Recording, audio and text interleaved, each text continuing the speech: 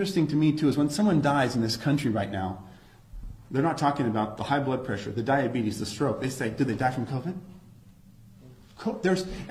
We've been to hundreds of autopsies. You don't talk about one thing. You talk about comorbidities. Their vessels were narrowed. Their lungs were a smoker. COVID was part of it. It is not the reason they died, folks. It is one of many reasons. So to be so simplistic to say that's a COVID death because they have COVID, you know how many people die with pneumonia or people that die from flu, with flu I should say, it's not from flu. Their lungs were compromised by COPD. They had a heart attack 2 years ago. They have a weakened body.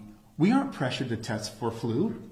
But ER doctors now, my friends that I talk to say, you know, it's interesting. When I'm writing up my death report, I'm being pressured to add COVID. Why is that?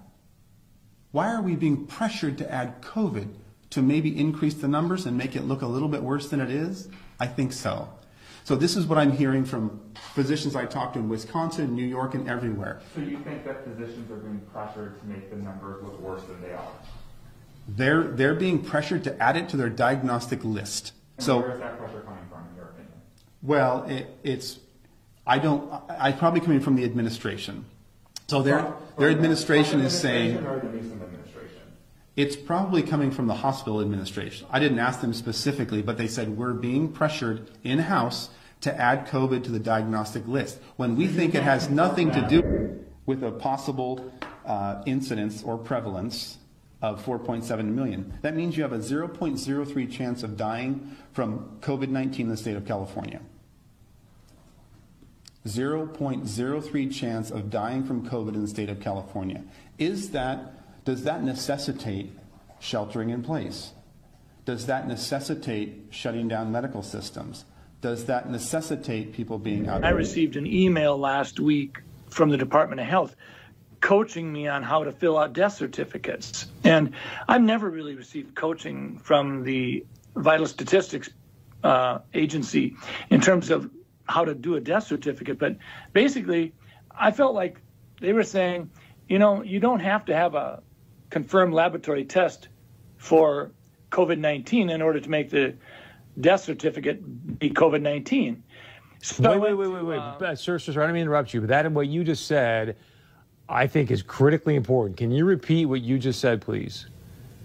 Well, last Friday, I received a 7-page document that sort of told me that if I had an 86-year-old patient that had pneumonia but was never tested for COVID-19, but sometime after she came down with pneumonia, we learned that she had been exposed to her son who had no symptoms, but later on was identified with COVID-19, that it would be appropriate to diagnose on the death certificate COVID-19.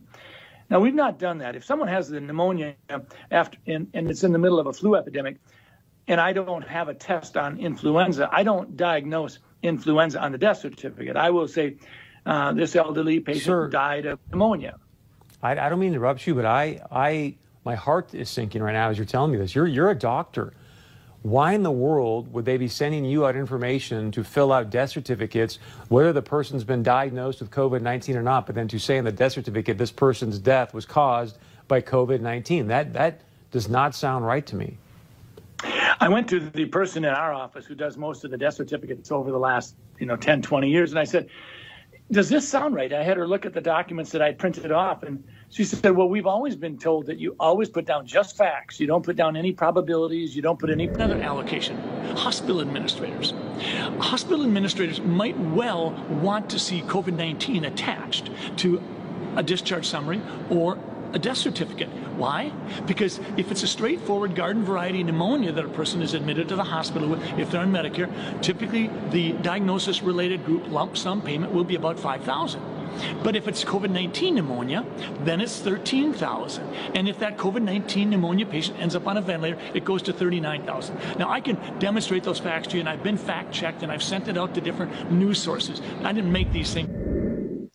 These are serious people who've done this for a living for decades. They have in their hands the largest currently available data sets on this question. And the question they're asking after analyzing all of those numbers, are the lockdowns worth it? So what is the answer to that? What's so striking is that so many politicians, the ones enforcing the lockdowns, don't seem at all interested in asking it. Instead, they're bullying forward as if nothing has changed. Just today, the San Francisco Bay Area announced it'll be extending its lockdown until the end of May. That's 5 weeks from now. What is the scientific justification for doing that? They didn't tell us because there is none. None.